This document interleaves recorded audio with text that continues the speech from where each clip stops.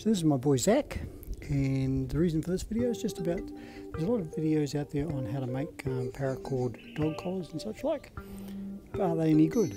Well, I made Zach here one about 2.5 years ago, which he's wearing, so let's have a look. This is what I made Zach.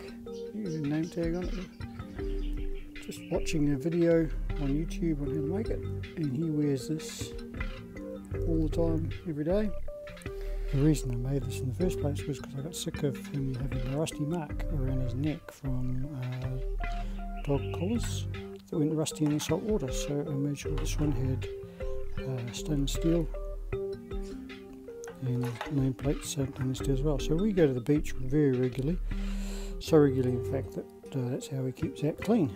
And so yeah, this is it after 2.5 years or so of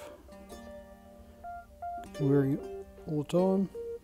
It was my first attempt. I'm not saying I did a particularly good job, but in my opinion, it's a great thing.